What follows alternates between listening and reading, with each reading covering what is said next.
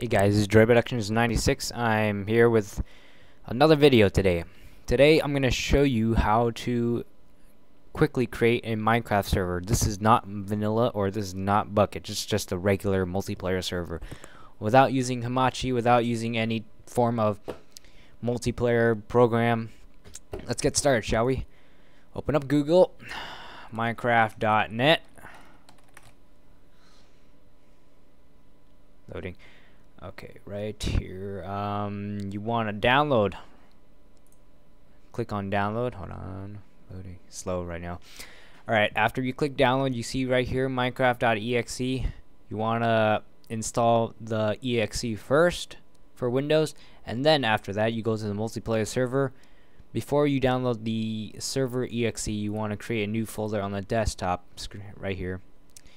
Create new folder and name it Minecraft server right here. After you have created that new folder, you can go back to Google, download the exe file, and you should, after it is finished, you should be able to find it under downloads. After that, do not double click on the thing yet. What you want to do is to drag the server exe into the Minecraft server folder, then open the server folder, and then you can double click on the Minecraft server exe. There you find all these weird programs that help support the server.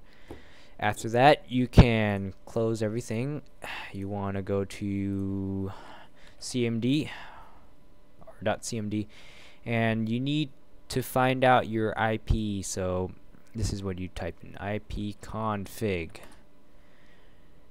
IPv4 address, that's what you want to look for, which is 192.168.1.6.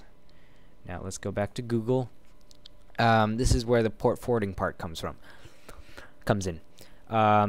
If you have any type of router that lets you into the that lets you access it, then yeah, you I don't know all the IP addresses for the all routers, but I only know one so far that's most common to all routers.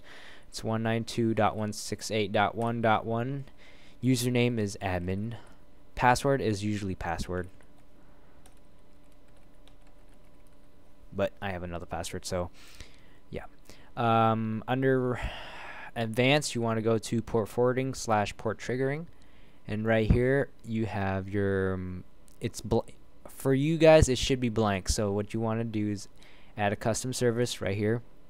Server name Minecraft server, start point 25565, end port 25565, server IP address. You go back to your your CMD right here, your IP address, IPv4 address, my bad. The last digit of the address, you type it in here, which is 6. Protocol, you want to leave it at TCP and UDP. After that, you click apply, and then you should be able to see your server that is up and running. Last step, to make your Minecraft server work, you want to type in this website. I'll do it on a sticky note. You can close this off too. It's called What's My IP. You just type it in Google, and then you'll find your IP address on Google. It'll tell you. I'm not going to do it right now because I don't want you guys to mess around with my IP address and get into my server, etc., etc. And yep, that is it. That is how you create a Minecraft server, and that was only maybe 6 minutes or less. Alright, thanks for watching, guys. I hope you enjoyed. Tune out for my next video. It's all about using a recording device called Fraps, which I got off of my friend. It's free, unlimited. Well, it's a torrent, so it's free from him, and the torrented version is lets you record lets you record unlimited. Yeah. Alright, thanks for watching.